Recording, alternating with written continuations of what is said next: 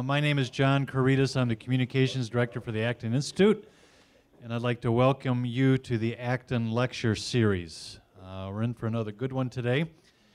Today, Mr. Jordan Ballor of the Acton Institute is going to be talking about ecumenical ethics and economics, a critical appraisal. So almost all of us, especially those who are Christians, either belong to churches who are members of ecumenical groups or observers, many of us, and so I think you'll find this a really fascinating subject. Now, it's customary that we begin these lectures with an invocation of prayer, so I selected one that I thought would be suitable for the topic today, so let us pray. God bless the President of the United States and his people with peace and prosperity. God keep this peace and prosperity forevermore, forevermore, forevermore. Amen. Now that was a prayer that was used in 1920 by a Syrian Orthodox priest here in the United States. It's not the type of prayer you'd likely encounter at ecumenical gatherings these days, which tend to be a little less enthusiastic about the United States. For example, here's a prayer circle calendar, which is kind of typical what you hear, and this is begins with a bit of gospel from John 21, and then there's the gloss. Quote, around the world, policies of free trade and privatization have threatened the livelihood of many families at the very basic level. Families who no longer have land to farm may no longer have food to eat, or may have to glean their food from the fields of another. Families where jobs have been lost or downsized struggle to live on the limited incomes and often must choose between food and other necessities. Let us lift up these families in our prayers, celebrating their courage and perseverance. Let us pray for the hungry, on and on. Now, so in fact, it's part of the policy positions of these ecumenical groups that the United States is really at the root of many of these globalization problems that are linked to globalization. And in fact, the most recent president or general secretary of the World Council of Churches actually blames some of the problems associated with religious fundamentalism on economic globalization. So there's a lot to get into here. Jordan is just published a new book, which you have on your tables there. That is a gift from Acton. Take this with you. It's an excellent read, and it's an excellent summary of what's going on with the public policy positions of ecumenical groups today. So with that, I'd like to ask Jordan to come up and give us his talk on ecumenical ethics and economics.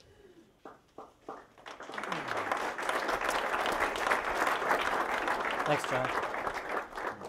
Okay. Well, let me thank everybody for coming here today. That was an excellent introduction, John. Thank you very much.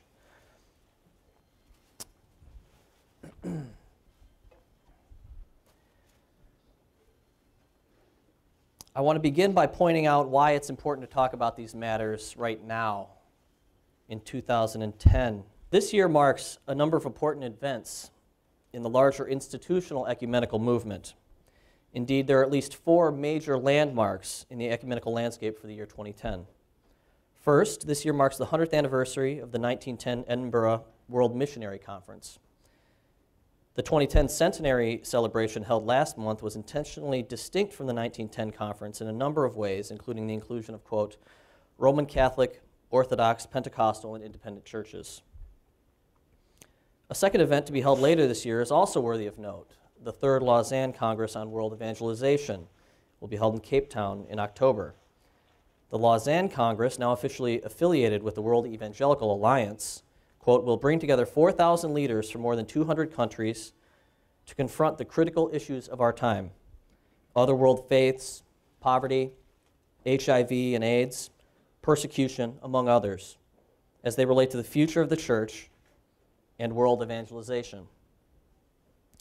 Edinburgh and Lausanne form bookends around two other ecumenical events this year, however, and it is on the organizations related to these events that we will spend the bulk of our time here today.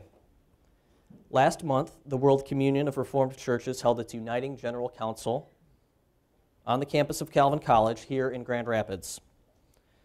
The WCRC is the result of a union between two other Reformed ecumenical groups, the World Alliance of Reformed Churches and the Reformed Ecumenical Council. We'll discuss this event in more detail in a bit, but beginning next week, the Lutheran World Federation, the mainline Lutheran global ecumenical body, is holding its 11th General Assembly in Stuttgart, Germany. So there are these four significant ecumenical gatherings happening in 2010, and we'll focus especially on the WCRC and LWF today. My own interest in the ecumenical movement largely comes out of my faith journey. I've been a member of non-denominational Churches of Christ, the Lutheran Church Missouri Synod, and now the Christian Reformed Church. Additional concern about things ecumenical has been spurred by my interest in the theologian Dietrich Bonhoeffer, who himself was deeply engaged in ecumenical work.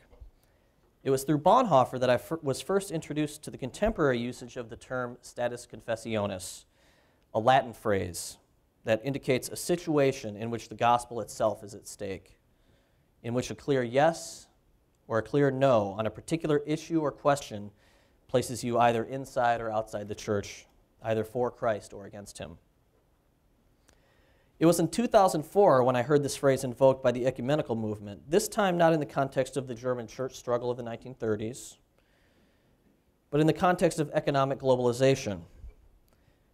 This latter usage of the concept of the status confessionis manifested itself in the Accra Confession, a text adopted by the World Alliance of Reformed Churches at its 2004 General Council. But since so few of us in this room even know this much about the World Alliance of Reformed Churches, also known by the rather unfortunate acronym WARC, a few words of introduction are in order. By the phrase mainline ecumenical movement, I mean to indicate the largest and oldest, generally, apart from the WCRC, of the global ecumenical organizations, specifically the Lutheran World Federation, the World Council of Churches, and now the World Communion of Reformed Churches, the WCRC. These groups are mainline not only because of their age and stature, but also because they tend to be made up of what, at least in the North American context, are known as mainline, as opposed to evangelical, confessional, or fundamentalist denominations. So, for instance, the Evangelical Lutheran Church in America, the ELCA, is a member of the Lutheran World Federation, but the Lutheran Church Missouri Synod is not. The Presbyterian Church in the United States, the PCUSA, is a member of the World Alliance of Reformed Churches, but the Presbyterian Church in America is not. This is not a hard and fast rule, to be sure, but in general it holds true. As we've noted, some of these evangelical or confessional denominations have their own ecumenical groups. So, for instance, the International Lutheran Council, the Lausanne Congress, and so on. In any case, I'll give a brief introduction to the three groups and then return to some of the things that they've said, specifically in the most recent decade. The Lutheran World Federation was founded in Lund, Sweden in 1947 and now consists of 140 member churches in 79 countries. These member churches have a total membership of over 70 million. The World Communion of Reformed Churches, whose first Uniting General Council, as I said, was held here last month in Grand Rapids, consists of 227 member churches in 108 countries, whose membership exceeds 80 million. And the World Council of Churches, the godmother church of the ecumenical movement, whose institutional origins go far back into the last century, is made up of 349 member churches in more than 110 countries worldwide, representing over 560 million Christians. A cautionary note is in order here about some of these numbers. I've been careful to say that the membership of these ecumenical groups is made up of member churches, which themselves have individual members. It is not on that basis, I don't think, acceptable or genuine to say that the WCC itself, for instance, represents 560 million Christians. It does not, even though it is a mark of these ecumenical groups that they often claim to be the institutional voice of these millions of members. It is an open question to what extent and in what cases the various levels of authority that exist within these ecumenical groups actually do or do not represent their member denominations, to say nothing of those denominations' members themselves. But these kinds of grandiose claims are part and parcel of the contemporary mainline ecumenical movement, and they're part of the characteristic developments in these groups over the last 50 years. The title of this lecture links the ecumenical movement's ethical, witness, and economics, but it's worth pausing to consider briefly where the critique of this particular linkage fits. The basic historical development of the ecumenical movement and its social witness has been toward an increasingly narrow and ideological character over the last 50 years. From the beginning, the ecumenical movement has had its critics, both friendly and hostile, both within and without. So to locate my own critique of the contemporary ecumenical movement, we must take a look at those critiques that have come before, indeed those upon which my own is founded and largely dependent. As I outline in more detail in my book, Ecumenical Babel, there are three basic levels of critique: the ecclesiastical, the ethical, and the economic. And these three levels are represented in this survey by three individuals: Dietrich Bonhoeffer, Paul Ramsey, and Ernest W. Lefebvre. There's a certain historical progression here, as I have noted, and these three men represent successive generations of criticism leveled against the ecumenical movement. First, Dietrich Bonhoeffer and the ecclesiastical critique. Bonhoeffer, the German theologian who died at the hands of the Nazis in 1945, just weeks before the conclusion of World War II, is well known for his courageous resistance and especially for his works, Discipleship and Life Together. But perhaps not so well known is his deep involvement with the ecumenical movement, particularly as related to the German church struggle, the fight for control of the German churches, and their centralization under the Nazi Reich. Among many of Bonhoeffer's works concerning the ecumenical movement, his 1935 essay, The Confessing Church and the Ecumenical Movement, stands apart as representing what I call the ecclesiastical line of critique. His question, quote, "Is the ecumenical movement in its visible representation a church?" Here you have a basic yes or no question. Is it a church or isn't it? Either the ecumenical movement is a church in its institutional form or it is not. This is the basic question that must continually be asked of the ecumenical movement. For as Bonhoeffer notes, this question, are you church or aren't you, is the, quote, question of the authority with which the ecumenical movement speaks and acts. If it is an institutional form of the church, it has certain responsibilities and restrictions.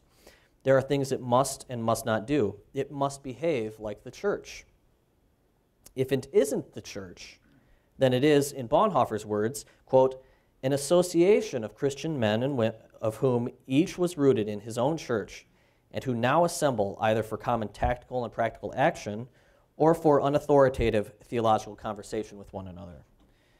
The authority of such a group would be directly dependent on the particular expertise of those making the pronouncements. Simply being a Christian doesn't qualify you to make binding ethical judgments on political, ethical, or economic matters, for instance. And wearing a collar doesn't allow you to make binding pronouncements that fall beyond the purview of the gospel mandate.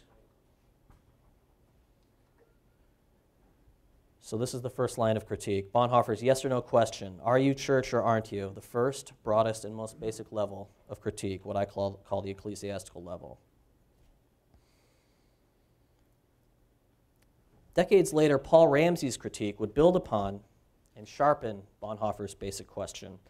In 1967, the Princeton ethicist Paul Ramsey wrote a little book called Who Speaks for the Church?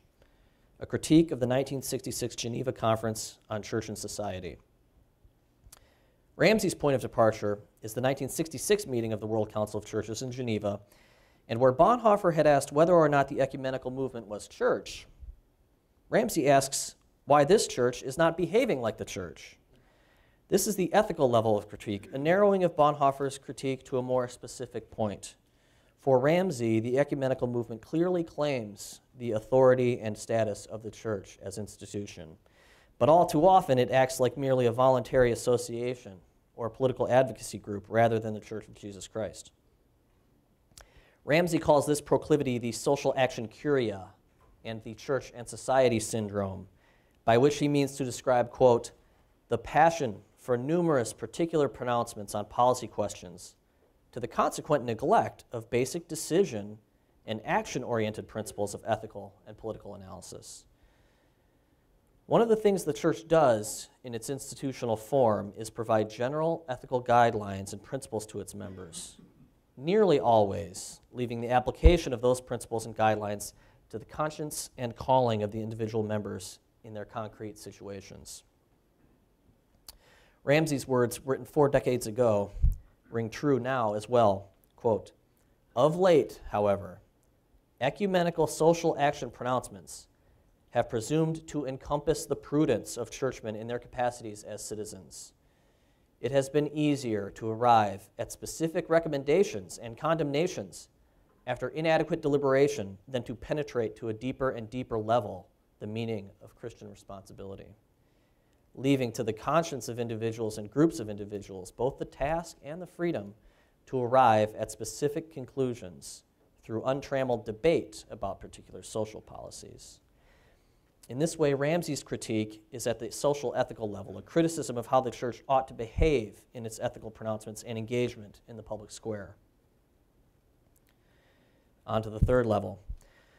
Over the next 2 decades following Ramsey, Ernest W. Lefebvre, the founder of the Ethics and Public Policy Center, would take up the Bonhoeffer-Ramsey line of engagement with the ecumenical movement and further sharpen the critique.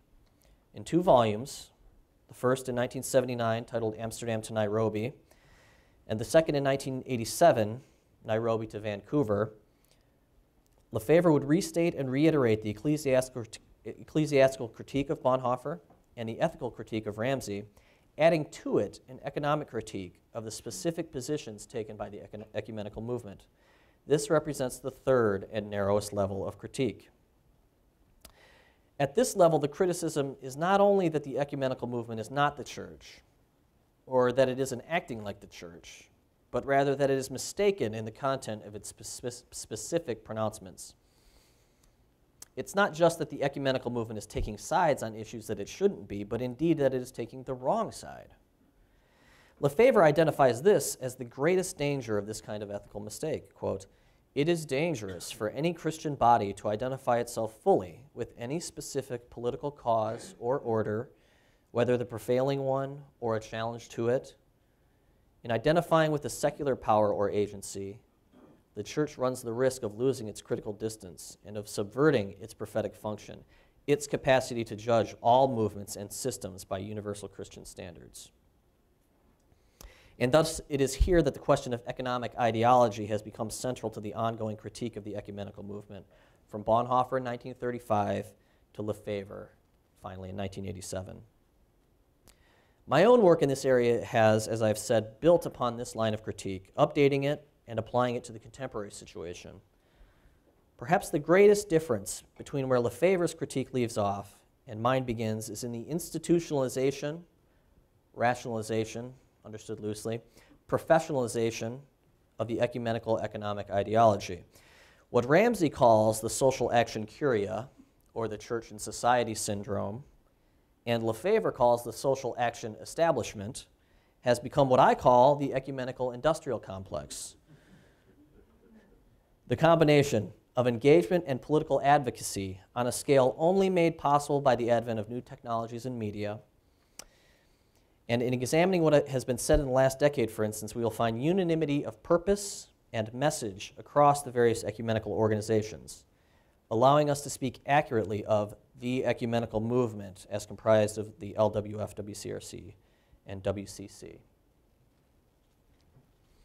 Let us turn now to some specific pronouncements to see whether and to what extent the Bonhoeffer, Ramsey, Lefebvre, Ballor line of critique applies to the contemporary ecumenical movement. In Ecumenical Babel, I was careful to look especially and particularly at those texts and statements that come from the highest levels of authority among the various groups. It is a feature of these institutions that they have various levels of authority, various representatives, and various events, which may or may not have real authority within the institution. As is typical, the radical nature of some of the more unauthoritative proceedings are often toned down or muted for more public consumption in more authoritative decrees, and yet they remain important interpretive contexts. The highest level of authority in the LWF is the Assembly, which usually meets every 7 years and last met in 2003. The 11th Assembly, as I've said, will be held later this month in Stuttgart in about 2 weeks. The 2003 Assembly issued statements specifically addressing the question of economic globalization according to the, quote, neoliberal paradigm. A message adopted by the 2003 Assembly describes the, quote, false ideology of neoliberal globalization as being, quote, grounded on the assumption that the market, built on private property, unrestrained competition, and the centrality of contracts, is the absolute law governing human life, society, and the natural environment. The statement goes on to address specific features of economic globalization, including mobility across borders, deregulation, corporate power, privatization, the commodification of life, homogenization of culture, speculative investment, and loss of sovereignty by nations. Here we have at the highest levels of the LWF specific condemnations of such public policy matters as genetically modified organisms and the privatization of public services. The villains in this paradigm are elements of a complex network of first world governments, headed by the United States, multinational corporations, and global governance and financial institutions. The picture is largely the same when we come to the Accra Confession, a product, as we have seen, of the 24th General Council of the World Alliance of Reformed Churches, so named because it was held in Accra, Ghana in 2004. This document is the result of a progress toward confession, a processus confessionis, also called in the larger ecumenical movement the Covenanting for Justice program, which we'll talk about more in a minute. A movement toward confession that is characterized by the following, quote, "It is our painful conclusion that the African reality of poverty caused by an unjust economic world order has gone beyond an ethical problem and has become a theological one. It now constitutes a status confessionis. The gospel to the poor is at stake in the very mechanism of the global economy today." The problem of economic globalization now is claimed to constitute an article of the Christian, or at least the Reformed Christian faith. As the Accra Confession states, quote, "The integrity of our faith is at stake if we remain silent or refuse to act in the face of the current system of neoliberal economic globalization." In another catalog of the sins of globalization, the Accra Confession includes 1. Increasing concentration of wealth in the hands of the few. 2. Corresponding poverty resulting in widespread death. 3. Increasing burden of debt among poor nations. 4. The pursuit of, quote, resource-driven wars. 5. Death as a result of preventable diseases. The effects of, quote, unlimited growth among industrialized countries and the drive for profit of transnational corporations also include serious environmental consequences, including 1, species and habitat loss, 2, climate change, 3, quote, high levels of radioactivity, and 4, the creation and patenting of genetically modified organisms. The specific tenets of globalization, that are to be rejected are unrestrained competition, consumerism, and the unlimited economic growth and accumulation of wealth is the best for the whole world. 2, the other tenet that's rejected, the ownership of private property has no social obligation. 3, capital speculation, liberalization, and deregulation of the market, privatization of public utilities and national resources, unrestricted access for foreign investments and imports, lower taxes, and the unrestricted movement of capital will achieve wealth for all. And 4, social obligations, protection of the poor and weak, trade unions, and relationships between people are subordinate to the processes of economic growth and capital accumulation. This is what's rejected. In the Accra Confession, we see clearly the elevation of a specific ideological and economic narrative to the status of an article of the Reformed and, more broadly, Christian faith. Now, a word is necessary here about the status of the Accra Confession given the formation of a new Reformed ecumenical body last month. As I said, the World Communion of Reformed Churches. The Accra Confession figured prominently in the proceedings. And this is not surprising given the emphasis leading up to the conference.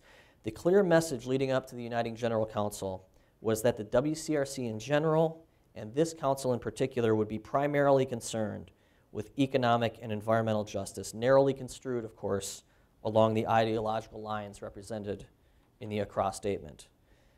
Given the prominence of the scheduled discussions of the document, as well as the continued emphasis on the confession from the WCRC leadership, it is safe to assume that the economic narrative contained in the Accra Confession will form the basis of the new organization's definitive commitment to justice. The most recent meeting of the World Council of Churches General Assembly, the 9th in its history, was held in 2006 in Porto Alegre, Brazil. Sorry. Thank you. This assembly included a report from the Public Issues Committee that was adopted by the assembly itself. This report continues the same basic perspective as we have seen in the LWF and now the WCRC statements, addressing the question of poverty in sections on Latin America, reforming the United Nations, and water for life. Rather than outlining all of the claims in each of these sections, I'll save you that, I'll simply highlight the relationship between the WCC and the UN as it appears in this report. This relationship, as understood from the perspective of the WCC, underscores what I've called the ecumenical industrial complex, the preoccupation of ecumenical groups with public, political advocacy, and leveraging political influence. The report states, for instance, that, quote, the churches, together with the wider civil society, carry a responsibility to shape the public opinion and to generate the political will for multilateral cooperative action that is needed for the UN to succeed in its mission. The WCC is thus not simply a prophetic voice calling governments, including the UN presumably, to account, but in the case of the United Nations specifically functions as an advocate and apologist for UN policy, specifically including the Millennium Development Goals. Accompanying the Public Issues Committee report, and more clearly and succinctly representing the ecumenical movement's attitude toward economic globalization, is the document Agape, Alternative Globalization Addressing Peoples and Earth, which has been the focus of numerous follow-up consultations across the world. The Agape background document is a 60-plus page condemnation of globalization and its various forms and consequences, including trade, finance, and ecological concerns. The 2006 Assembly adopted and reaffirmed the Agape perspective in a kind of liturgical call and response. The adoptive liturgy concludes with the platform of the Agape call: poverty eradication, trade, finance, sustainable use of the land and natural resources, public goods and services, life-giving agriculture, decent jobs, emancipated work in people's livelihoods, churches, and the power of empire headed by the United States. This is a graph you can get off of their website, the Agape process. Included in it is the Accra Confession. This is not just things that the WCC is doing, but it explicitly views itself as a uniting all three of the institutions I've discussed so far. So, what must be said in response to this ecumenical worldview? First, we must say that the evidence, of which this is only a thin sampling, supports the thesis that there is a whole-cloth economic narrative of neo-Marxist ideology, liberation theology, spread over the entire ecumenical movement. And with the declarations and increasingly strident attitudes expressed at ecumenical gatherings, the ecumenical movement has reached and perhaps passed a tipping point. In this way, the mainline ecumenical movement, as the mainline denominations which largely make up the movement, is at a crossroads. This is a graph for some of those of you in the back who can't see the 10-year change in membership from 1994 to 2004 among mainline denominations in the United States. Just as mainline denominations in North America are facing declines in membership and contributions, the ecumenical movement faces similar challenges. Thus, an E&I correspondent at Ecumenical News International, they have a news service, correspondent Stephen Brown writes in September of 2009 an article titled "WCC Told of, quote, serious concern about drop in contributions." Now, given the fact that the ecumenical movement has been for more than the last 10 years undermining the very basis of the creation of wealth upon which it depends for its livelihood, such a development should not be, perhaps, all that surprising. It was indeed another hope expressed by the newly elected WCC president at the formation of the WCRC last month that the new group might be able to help spearhead a movement toward embracing evangelicals. This kind of evangelical engagement in the mainline ecumenical movement is unlikely to happen, however, as long as the ecumenical bureaucracy continues to embrace this economistic and divisive ideology, pitting first world against third, rich against poor, oppressor against oppressed. Indeed, as we have noted, the pervasive economic ideology of the ecumenical movement, we should be moved, I believe, to mournful hope, and certainly not to triumphalistic celebration at the movement's shortcomings. Just as there are renewal movements of various sorts within mainline denominations today, there ought to be renewal movements among and within the various mainline ecumenical groups. Those of us who are members of denominations that belong to these groups, or those of us who know those who are members of such groups, must work for reform. If the reformers of the 16th century thought that the medieval church was capable of reform, who are we to judge the ecumenical movement to be beyond help? It is here critical, I believe, to avoid any kind of worldly criticism or triumphalism, cynicism or triumphalism. The Spirit moves where the Spirit wills. Our duty is thus to pray for revival and reform. Thus it must be our fervent hope and prayer that updating and applying the critiques of Bonhoeffer, Ramsey, and Lefebvre to the contemporary situation will have positive effects on the future development of the ecumenical movement's social witness. There are many possible solutions to the various facets of the line of critique articulated here. At each level of the critique, from Bonhoeffer to Ramsey to Lefebvre, there is the real potential for correction of the defects in the ecumenical movement's social witness. First, at the ecclesiastical level, where Bonhoeffer's question is most pointedly at issue, the ecumenical movement might simply abandon claims to being an institutional form of the church, acknowledging itself to simply be a kind of advocacy group or lobbying organization. This is highly unlikely, however, and would undermine the privileged status of the ecumenical movement altogether. More promising is that the ecumenical movement take its responsibility as church more seriously, making its pronouncements far more circumspect and prudent. This would mean, secondly, at the ethical level, where Ramsey's critique applies, the ecumenical movement would embrace this distinction between the institutional role of the church as a social witness and the political advocacy and social work of its members as the church manifests itself organically in society. The ecumenical movement might well, therefore, decline to issue doctrinaire and casuistical proclamations about this or that particular policy. Instead, the ecumenical movement would understand its role in this sphere to provide broad guidance rather than particular judgments.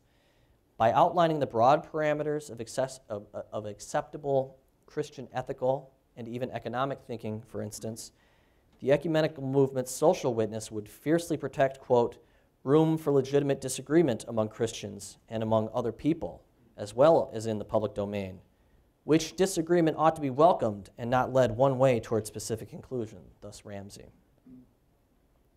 This kind of reform of the ecumenical movement's social witness would place correspondingly less emphasis on direct political engagement and advice, as offered, for instance, to the United Nations, and correspondingly greater emphasis on providing moral guidance to the church. The character of ecumenical statements on social issues under this kind of solution would be far more restrained and chastened than we find today. But barring these reforms, there is still a third possibility, that one specifically pursued by Lefebvre's critique, for the ecumenical movement to correct its understanding of economic globalization and to abandon its ideological neo-Marxist narrative. It would be no less wrong, I believe, to make adherence to a neoliberal ideological view as a matter of confessional integrity. But at least the major flaws of the revolutionary worldview of the ecumenical social witness could be, to one extent or another, mitigated. As Lefebvre writes, quote, taking sides and not taking sides both have moral and political pitfalls, but supporting the wrong side is the worst of all options. A richer dialogue and a constructive program of engagement with the market economic theory might be undertaken by the ecumenical movement if it would leave off its attempts to turn the neo-Marxist narrative into a confessional absolute. In this sense, writes Lefebvre, quote, ecumenical leaders should make fuller use of the research and analysis of social, political, and economic issues generated by universities and public policy research centers, including the Acton Institute. The point here, however, is not to subsume the sovereignty and authority of the ecumenical social witness to economic or political experts of whatever ideological persuasion, but it's just simply to take their witness into account. So rather, as Ramsey puts it, quote, the aim of these procedures and deliberations should not be to improve the church's speaking to the world its supposedly expert scientific advice, but to make sure that in everything addressed to the churches and to the world today, our church councils can better speak for the church, for the whole of the Christian truth, and every saving word, but no more than can be said upon this basis. In this way, writes Lefebvre, the rich body of Christian social teaching needs to be studied, refined, and updated in the light of the findings of modern social and natural sciences. But the scientific findings themselves do not determine the proper course of ethical decision-making. Therefore, Lefebvre agrees with Ramsey that, quote, the primary obligation of the WCC in the political realm is to speak to its member churches, not for them. Council and denominational leaders should seek to clarify political and social issues in light of the Christian ethic and to motivate individuals to be responsible citizens. This is by far the most important task. WCC pronouncements should be more like papal encyclicals, which instruct the faithful in basic moral precepts and relate those precepts to current realities, thus Lefebvre. It is in establishing those current realities that the findings of modern science play an important role. But in and of themselves, these findings do not determine the content of Christian ethical thought. This has all too often been the case, however, in the ecumenical movement's embrace of the basically economistic neo-Marxist worldview. In this regard, Lefebvre is right to point to Roman Catholic social teaching's valuation of the concept of prudence as instructive for the Protestant social witness. I'll say a bit more about that in a moment.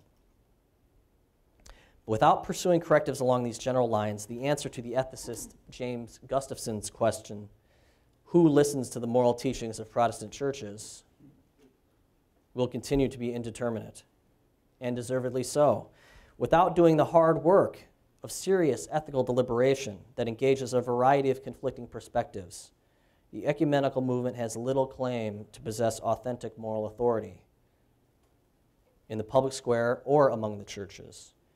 The specific distinctions that follow, here in conclusion, are intended to highlight some of the ways in which reform might profitably be undertaken by the ecumenical movement in service to the entire church. But in order for this to realistically take place, serious changes will need to be made to the ecumenical groups themselves along the lines of what I just said. Most importantly, I believe they must adopt an attitude of humility and service rather than of authority and influence. This would ideally result in less political opportunism and media maneuvering. And just one example, following the earthquake in 2005 and the resulting tsunami in the Indian Ocean, officials from the WCC and LWF were among the first to blame the United States and other nations that hadn't signed the Kyoto Protocol for the extent of the damage. I'll conclude in what I hope is proper ecumenical fashion by acknowledging that we are not all of the Protestant or Orthodox persuasion here today, and still others are not directly involved by our church affiliation in any of the groups we've mentioned here. But on a broader ecumenical level, I want to point out two things that the ecumenical movement, as I've described it here today, can learn from Roman Catholic social thought. First, the realm of prudence versus moral principles or absolute judgments. We find this distinction throughout the corpus of Roman Catholic social thought. As Lefebvre observes rightly, WCC pronouncements should be more like papal encyclicals, which instruct the faithful in basic moral precepts and relate those precepts to current realities. Let me point out an example of how this prudence versus principle distinction plays out in Protestant social ethics. A key complementary distinction to be observed here, as we have seen, is between the church as an institution and the church as an organism. This is a hallmark of Reformed ecclesiological thought, but it is one that is all too often rejected by Christian social activists. An essay by Calvin Van Rieken, a professor of moral theology at Calvin's Theological Seminary, makes a distinction that corresponds to the institution-organism distinction. That is the distinction between kingdom work and church work. The former is what every Christian does as a matter of course in life in the various facets of his or her individual calling. As Van Rieken puts it, part of our responsibility as Christians is to exercise our compassion and love for others in tangible ways. Christians should feed the hungry, comfort the sorrowing, and visit the sick. As part of their kingdom service, Christian plumbers plumb since there will not be any leaks in the kingdom. In kingdom service, Christian teachers teach in the sure hope that while now we see darkly, one day we will see face to face. And in that day there won't be any ignorance. As kingdom workers, Christian truckers truck. Because in the kingdom, the good things God has created need to be distributed far and wide. By contrast, church work is the work that should be done by the church as an institution. And the institutional role of the church in society is as follows, quote, "The primary work of the institutional church is to open and close the kingdom of God and to nurture the Christian faith. This it does primarily through the pure preaching of the gospel, the pure administration of the sacraments, and the exercise of church discipline. Secondarily, however, on social questions, quote, there are times during which the institutional church must speak out about social injustices. The institutional church should articulate in broad terms the proper goals that social policy should promote. This is far different from making specific policy proposals or judgment. For, quote, normally the church should not take it upon itself to entertain the political question of how a particular society can best achieve this goal. The church as an institution doesn't have any special expertise or insight into these kinds of prudential questions. But why are these distinctions between the church as institution and organism, between church and kingdom work so important? Because they help us see that when the church does speak institutionally, it's a matter of grave moral weight and seriousness. As Van Rieken puts it, quote, on some occasions, the church should speak out against a particular social policy. It should do so when the policy is clearly immoral. And for him, that's a very important term, clearly immoral. A policy can be more immoral, either because the goal of the policy is evil, as in the case of ethnic cleansing, or because the policy is itself immoral, although the goal is morally desirable. Legalized abortion may be one way the government hopes to reduce poverty, a worthy intent, but the church ought to oppose abortion and speak out against it. And I should note, just this past month, the CRC Synod also mandated that its Office of Social Justice provide materials to address the question of abortion and oppose it as the church official teaching is. As of now, the Office of Social Justice does not have any materials related to the question of abortion. The second thing that the ecumenical movement can learn from Roman Catholic social thought is the value and importance of an authentic and ongoing engagement with the Christian tradition. The problem of the current state of ecumenical social witness is that there is nothing definably characteristic from the statement of one ecumenical group to another. We find very little distinctively, quote, Reformed or Lutheran in these kinds of pronouncements. And this, to me, is clear evidence that the conclusions are not based on drawing from the rich fount of theological heritage available to the various traditions. The LWF sprinkles in references to Luther. Luther wrote a lot of things. Wark refers to Calvin, but often only in the most trivial way. For instance, a Johannesburg statement on economic and environmental justice last September, a response to the Acre Confession, invokes Calvin in the following way. In John Calvin's theology, human life is set in relation to the life of God. This is rather thin theological gruel for the rich Reformed tradition to sustain itself upon. One might as easily said the Bible teaches this. But this kind of ornamentation is of a basically neo-Marxist ideology with traditional sources is standard procedure for ecumenical documents. As Lefebvre writes, what we have is the embrace of liberation theological heterodoxy as opposed to classical Christian orthodoxy. Thus writes Lefebvre, quote, the emergence of liberation theology bears out the observation of the late Pope Paul VI, noting the Church's, quote, loss of confidence in the great masters of Christian thought. Paul said the vacuum has, quote, all too often been filled by a superficial and almost servile acceptance of the currently fashionable philosophies.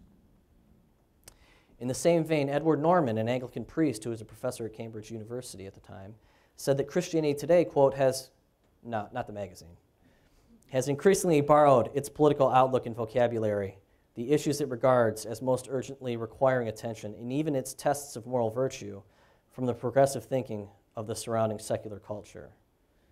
Well, maybe he was talking about the magazine. In terms of positive appropriation of the tradition, I would point Reformed Christians to the doctrine of subsidiarity. This doctrine has itself become a principle of Roman Catholic social thought and is captured in essential definition, quote, A community of a higher order should not interfere in the internal life of a community of a lower order, depriving the latter of its functions, but rather should support it in case of need and help to coordinate its activity with the rest of society, always with a view to the common good. But this doctrine was also formed in a substantive ways by Reformed and political and theological thinking in the late 16th and early 17th centuries. Here we can point to the whole scope of the history of federalism more generally, covenant theology, and subsidiarity as related to the Dutch jurist Johannes Althusius. The ideological confessionalism of the ecumenical movement illicitly elevates political or economic opinions to the level of an article of faith. For when it does attempt to address such political or economic specifics, as in the case of the Acra Confession, for instance, the Church runs the risk of alienating, even anathematizing those who disagree. There are so many competitors for the Christian faith that we must always be wary of importing them into the Church. The ecumenical movement's engagement of social questions, particularly on economic globalization, for the last decade and more has been a blatant and, in my view, indefensible politicization of the Church's confession. And as such, it must be rejected as inconsistent with the Church's ecumenical mandate and Christian conscience. Allow me to conclude with the concluding words of Ecumenical Babel, the book that you've been given today. It is the fervent hope expressed in this critique that the divisive and ideological language of economistic faith, all too often expressed by the social witness of the ecumenical movement, might be renewed and reformed.